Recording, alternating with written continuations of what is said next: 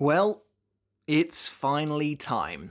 After posting however many versus battle polls where we pit characters that didn't fight or even meet in the source material of Bleach itself against one another in a fierce battle to the death, it's time to really bring this idea to life, to help it make the jump to video format on the channel. I've got to be honest, it's a little bit daunting. There's so many characters of wildly varying powers, abilities, and strengths in the colourful world of Bleach after all, that saying this is a broad affair is a bit of an understatement. As we move through this series, there's a lot to consider here. Do we include the light novels as a frame of reference, or do we keep it strictly to what we get to see within the pages of Bleach itself? Now, to be fair, we've kind of attempted a couple of videos like this before on the channel, both when we looked at a potential battle between Aizen and the Zero Division, and Aizen and Yamamoto back in the fake Karakura town. There seems to be a bit of a running theme there. And both times they were a lot of fun to make. But I also want to include all of you in this new series from the get-go. Not only will I be posting some polls to help see what fights you'd like to see looked at, but I'd also like to pick suggestions from the comments and shout out whoever picked the winning fight, much like with our Bleach The Best Scenes series. To begin with, however, I wanted to evaluate a showdown between two of Bleach's absolute undisputed titans. Two figureheads of the afterlife, two capstones of Soul Society history, two ancient leaders of the Shinigami. And a matchup that's been requested probably more than anything else on the channel as far as these kind of matchup videos went. The founder of the Gotei 13 and the first Captain Commander Shigekuni Genryusai Yamamoto versus the leader of the Zero Division and the monk who calls the true name, Ichibei Hyosebe. This is going to be a brutal smackdown of the most incredible proportions, so let's dive into it. Before we get started on the video, guys, if you haven't hit subscribe yet, make sure to do that now for more Bleach content like this every single week. And if you enjoyed the video, make sure to give it a thumbs up as well to help support me and the channel. And if you want to take that support from me another step further, I do have a Patreon as well. And as always, I want to say a massive shout out and a huge thank you to everyone supporting me over there on Patreon. I really do appreciate it. And another shout out and a huge thank you goes out to everyone who has checked out my second channel, Mr. Tomo Talks Games. If you want to go over there, check out some of the videos, maybe leave a subscribe, I really would appreciate that as well. So thank you to each and every one of you. And of course, there will also be some spoilers for the 1000-Year Blood War arc in this video to come. So of course, this video being the first one in the series, it is something of a work in progress, so please do leave me some feedback down in the comments below about what you liked about the video, maybe what you change for future installments. My current thinking is that we're going to do a brief overview of the fight to come, then do a detailed look at the individual combatants before taking a look at how a potential fight between them may actually play out, before coming to a definitive conclusion on who the winner would be by the time we get to the outcome. And so then, beginning with our brief overview, when deciding the winner of a potential bout like this, there's a lot we need to consider. Yamamoto has had considerably more face time in the source material with the audience than Ichibei, but there's far more to it than just that. We'll also be taking into account absolutely everything we've seen from each character and how that's affected their own fights within the series. We'll also be taking into account what they've displayed of their intelligence, their versatility, their intuition, their tenacity, and more. And of course, their battle prowess, their Zanpakuto, and other masteries over the Shinigami arts. Now, luckily for us, this is a good starting point, because when it comes down to both of these characters on show, we have a pretty solid understanding of what each of them can bring to the table. So, speaking of which, without further ado, let's take a look at the individual combatants. As the founder of the Gotei 13 and one of the most ancient Shinigami we've ever met in the series, Yamamoto has long been depicted as the absolute pinnacle of power in Bleach. Before the 1000-Year Blood War arc, it was fairly clear, at least in my opinion, that no single opponent was really capable of standing up to him. Aizen himself even believed that in a 1v1 battle against Yamamoto he would probably lose, and I think that's pretty clear-cut. Kubo wanted Yamamoto to be not only the archetypal Shinigami, but also to show him, in visuals, in legacy and prowess, as the leader bearing the weight of a millennia of Soul Society history and tradition on his shoulders. Of course, once characters like Ichigo and Aizen began transcending, Yamamoto was getting left behind, but as far as purely Shinigami characters went, Yamamoto was nigh undefeatable without some kind of trickery. I do feel like some sections of the community have a tendency to underrate Yamamoto a little these days. It's certainly true that with the advent of the Thousand Year Blood War arc and the impossibly powerful characters that came with it, both Shinigami and Quincy, there's no escaping the sheer fact that the average power level of characters in this arc skyrockets, with popular and familiar characters like Ichigo, Zaraki, Byakuya, and Hitsugaya becoming exponentially stronger than they were before. But with as ancient and as wise as he is, Yamamoto has almost certainly seen virtually everything this world has to offer, and fought in the bloodiest and most brutal battles of its history, and was very confident in his belief that no Shinigami has been born stronger than him in the last 1,000 years. And when it comes to Yamamoto and speaking on his own abilities, I think he's very much akin to Aizen in that way, that he's so powerful he has no need to artificially inflate his own strength through some kind of misplaced ego, so when he says something like that, I'm inclined to believe it. Not only that, but in the brief snippets we did get to see Yamamoto in action during the source material, Kubo took the time to explicitly show us how much he excelled in every area of Shinigami combat. Whether it was his overwhelming Shikai Ryujin Jaka, a monstrous elemental force of pure destruction, which was overbearing enough to cause the combined duo of Kyoraku and Okitake, also in Shikai, to tremble in its wake, as well as obliterating a plethora of characters in one hit, from all three of the Trey Bestia to the sternritter Driscoll Bursey, to his mastery of Hakuda hand-to-hand combat. The entire point of Yamamoto's battle against Wonder Weiss was so Kubo could show us that Yamamoto isn't just a one-trick pony, and that even without access to his Zanpakuto, he's a near unstoppable force. Using just his bare hands and his centuries of fighting experience, he completely tears Wonder Weiss apart, with a single Ikot's punch bursting a hole in the Arankar before going on to shatter his body completely with Sokots. In terms of his physical prowess then, Yamamoto is clearly depicted as being second to none, proving himself also nearly unmatched in Shunpo as well when he arrived at the site of his battle against Kyoraku and Okitake long before they did. Then there's Kido. Again, while not used much, a severely injured Yamamoto activates Hado 96 without even so much as an incantation, even going so far as to sacrifice his own arm to use it. But there's even more to Yamamoto than that. While he might be stubborn and unmoving, his many, many years of experience have left him incredibly well versed in the art of battle, as you might expect, and of understanding his foes. While barely even moving to avoid ion strikes, he scolds the beast on being a creature that exists only to kill, and also notes that Wonder Weiss clearly has been modified when he attacks without any kind of a preliminary indication, though Yamamoto is still fast enough to avoid it easily. So I think it would be wise to not underestimate how perceptive Yamamoto can be. He's more than just a blunt instrument, and has clearly shown a willingness to put it all on the line to hinder his enemy. And all of this comes without even touching on the nigh unfathomable power of his bankai Zanka no Tachi, which we were fortunate enough to witness in the Thousand Year Blood War arc. Thanks to its 4 distinct abilities, of which both East and West seem to activate upon activation of the bankai itself, Zanka no Tachi presents Yamamoto with a substantial upgrade over even Ryujin Jaka. Where Ryujin Jaka's flames torched enemies to ash, Zanka no Tachi simply removes them from existence.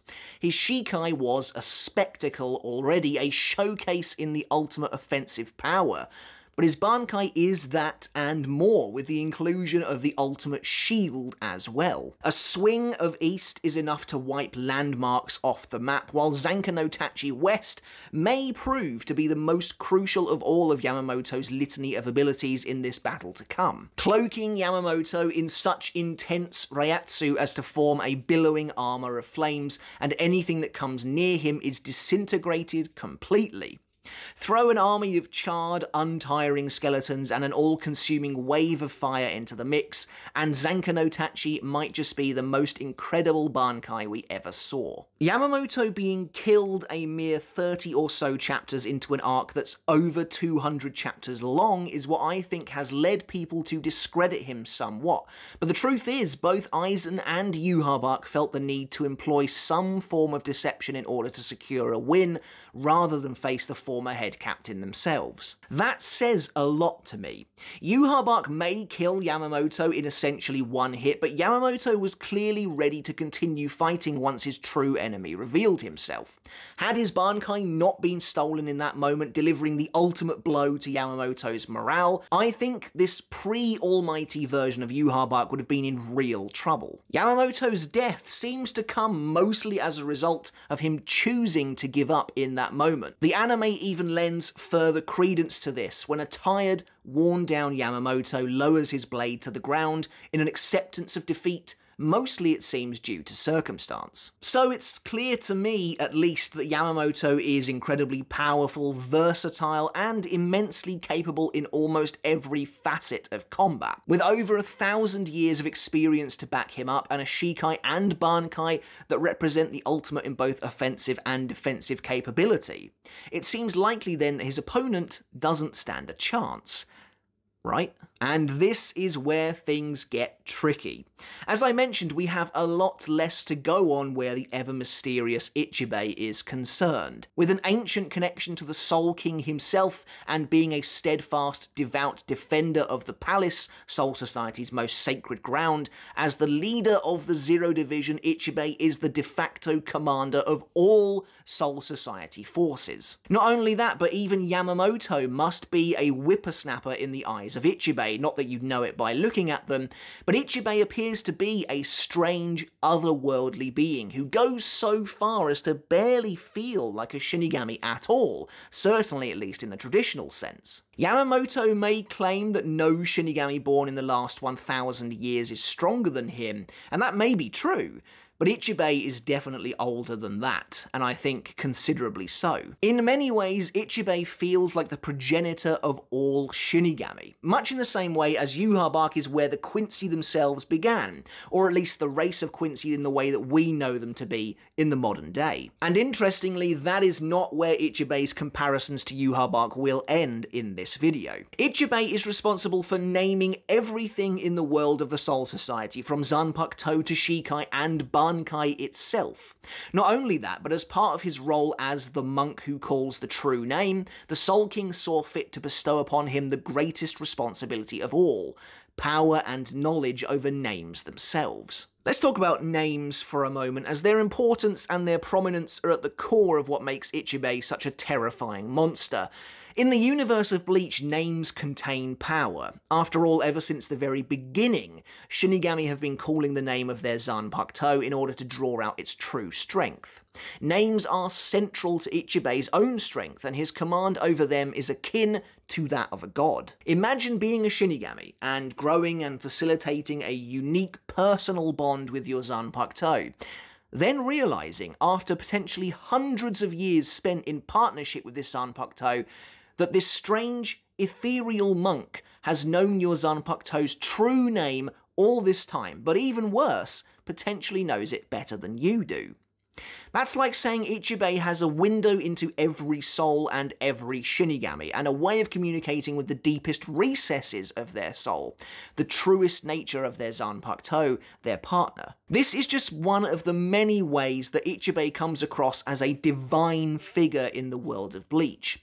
He warns Yamamoto not to speak his name in vain, but when Yamamoto carelessly does so anyway, he completely loses his voice, as though he's not even worthy to have it. Not only that, but in battle, Ichibei has the power to rob his opponent of their own strength. As we see in his battle against Yamamoto, the sealed form of his Zanpakuto, taking the shape of a hefty calligraphy brush, can split the power of Yamamoto's limbs by cutting into their names. It's easier to conceptualize when you consider the Japanese characters used. At its core, the name of something is the source of its power, and that goes for all things, not just Zanpakuto. But Ichibei has the power to split and break those names, reducing that power however he sees fit. By simply landing a hit on Yamamoto, Ichibei splits his name in half, and in doing so reduces his overall strength by half as well. It's a completely unprecedented power, but one fitting for such a venerated figure among the Shinigami. Although we're unfortunately only treated to one fight for Ichibei in the series, it's a real showstopper, and Kubo lets loose, unleashing two of his most omnipotent forces against each other in an all-out explosive duel. Once Ichibei's Shikai, Ichimonji, is revealed, the stakes are raised again. Now, rather than simply cutting names in half, Ichibei splashes ink everywhere with each swing, and everything the ink touches completely loses its name. The example we get to see is when Yamamoto no longer knows the name of his own sword, and then later Yamamoto himself is coated in black ink, losing his name altogether. But imagine this power being used against a Shinigami. We go back to this idea of having a partner you've spent your entire life with, only to have their name and essentially their essence stripped away in an instant. As easy as Ichibei flicking his wrist. All that power, that bond, presumably vanishes.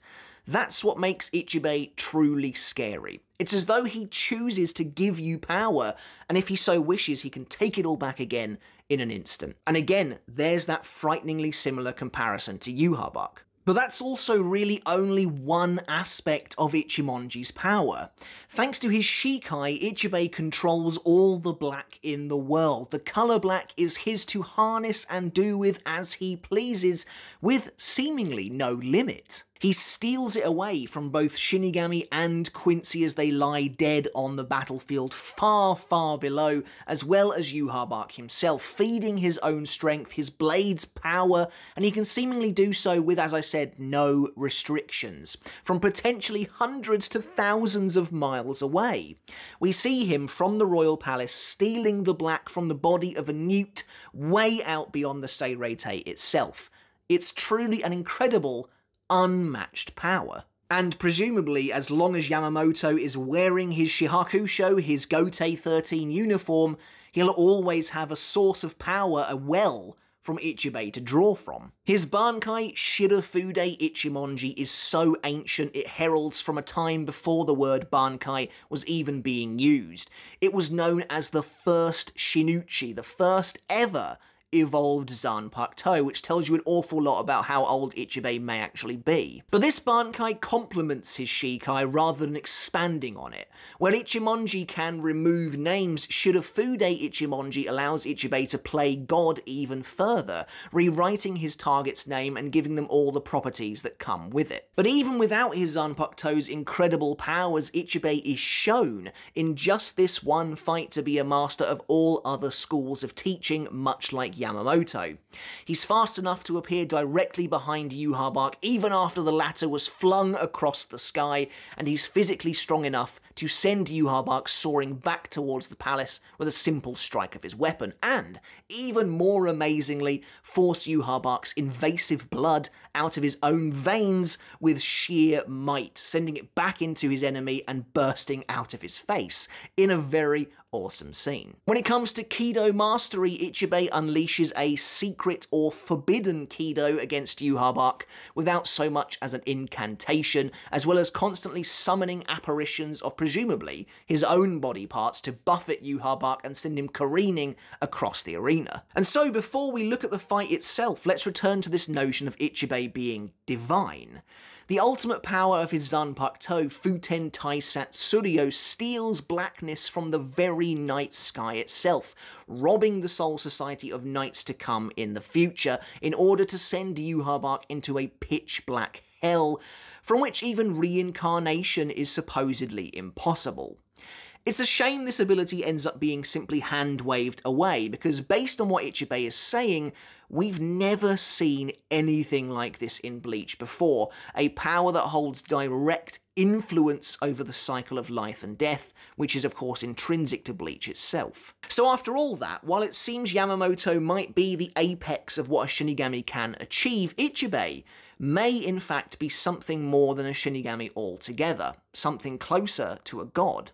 But regardless, let's take a look at a potential battle between the two of them. When it comes to the fight, Yamamoto and Ichibei face each other down. It's difficult to imagine what the Reiatsu is like in the air in that moment. Ichibei, after all, spends his time in the suffocating, crushing Reiatsu of his palace, so the sky around them would be thick with a power so great, it's hard to believe anyone could really function in their vicinity. There's one last thing to take into account. What state of mind are these characters actually in? Ichibei has shown to be almost inhumanly ambivalent. Having loomed over everything and everyone for so many eons, he's grown distant from the plights of regular beings and become almost completely robotically detached. That being said, there's an arrogance to Ichibei that borders on complacency, and we see even when faced with Yhwach's almighty that would eventually be his undoing, he foolishly thinks there's no way he could possibly lose. Meanwhile, Yamamoto has, for the most part, been a stoic, statuesque foundation throughout the entirety of Bleach, but both his emotions and his beliefs can easily get the better of him, as we've seen. Particularly in the Thousand Year Blood War arc, when Chojuro is killed, Yamamoto spirals out of control greatly, returning to his rage-filled self, albeit his more dangerous self, from 1,000 years ago. He's a very different fighter there than he is at any point against Aizen, where he comes across considerably more composed. Even after being seriously wounded, he never falls back into that vat of anger. While I don't see Ichibei giving Yamamoto any reason to tap into that raw, passionate rage, I think Yamamoto wouldn't underestimate the leader of the Zero Division at all. Now, if we assume that both fighters are masters of the 4 Shinigami combat arts, which it certainly seems like they are, then really, honestly, Kido, Hoho, and Hakuda are almost non-entities here. There's a ceiling to how effectively you can use those abilities, and both fighters have proven themselves to have exceptional prowess in all of them. Admittedly, we don't really know what the secret or forbidden Kido that Ichibei uses actually entails. Is it stronger, more destructive than Yamamoto's incantationless Hado 96? Interestingly, the secret Kido shattered Yhwach's Bloop Vein and Haben, which was said to expand the defensive capabilities of Bloop Vein outside the body. The same Bloop Vein, mind you, that was keeping Roid Lloyd from turning to ash from Yamamoto's bankai earlier in the arc. Immediately though, I think Yamamoto has multiple variables to be wary of when the battle begins. I don't want to downplay our former head captain, but at the end of the day, for as monstrous as he is, and this feels ludicrous to say, he is just a Shinigami. As a member of the Zero Division, Ichibei has been bestowed a number of strange, almost occult powers. For example, if Yamamoto were to speak Ichibei's name out of turn and has his throat destroyed, he can no longer call out any abilities. And unlike Yhwach, he presumably would have no way of restoring his voice until after the fight, when either the 4th or the 12th Division could come to his aid. Now, this wouldn't be the end of the world, as someone who has achieved Bankai can summon their Shikai without calling out its name, but it would at least presumably limit somewhat of what Yamamoto could actually achieve. The version of Yhwach that does battle with Ichibei, at least until he activates the Almighty, is the same one who takes on Ichigo briefly at the end of the first invasion. So to be honest, I think it's feasible that Yamamoto can hold his own in a straight fight with Ichibei as the two of them lock weapons. Of course, in their base forms, Yamamoto's Ryujin Jaka has no special properties until he activates Shikai, while Ichibei has the power to cut names in half even now. Even slightly touching Ichimonji with his arm would result in Yamamoto's arm strength being drastically reduced. Interestingly, I think knowing that means Yamamoto would prefer to approach the fight from a distance. Activating Ryujin Jaka gives him access to abilities that can cover the expanse of an entire city, such as Enetsu Jigoku, or from a distance he may even be capable of sealing Ichibei inside his fiery prison Jokaku Enjo. Jokaku Enjo has always been a weird one to me. Were Aizen, Gin and Tosen totally incapable of escaping their cage, or did they simply decide to sit back and wait for an opportune moment? Considering who Lear itself came as reinforcements and saved them, I tend to think it might actually be the former. Regardless, even if Yamamoto sealed Ichibei inside the Castle of Flames, it's only buying himself precious time.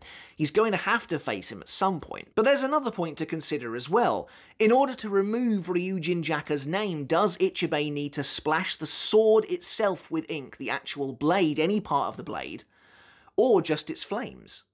If he only needs to cover the flames with ink, then I think the battle is essentially over before it even begins.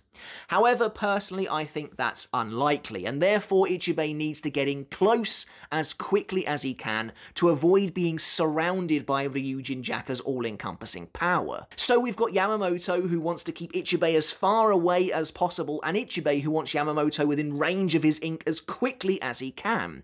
Between the two of them, I think Yamamoto's Shikai is the more versatile, allowing him to control the battle easier if he remains out of Ichibei's reach. But Ichibei's Shikai has a singular ability that's technically more powerful, more broken than anything Yamamoto can do, raw strength be damned. I imagine that if Ichibei got too close to Yamamoto using that incredible speed of his, or after attempting to bind the former head captain with a powerful Kido, Yamamoto would, on the fly, be able to switch to Hakuda in an attempt to keep the leader of the Zero Division at bay. So while these two fighters may continue to trade blows and evade one another, in my opinion, the outcome of the fight comes down to actually one major factor.